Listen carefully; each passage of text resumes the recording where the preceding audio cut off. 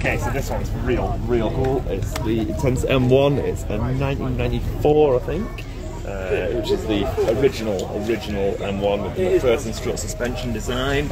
With, I really like sort of plastic bushing in here that runs along this guide to stiffen it up and stop it from flexing into the seat tube, I assume, which is interesting design.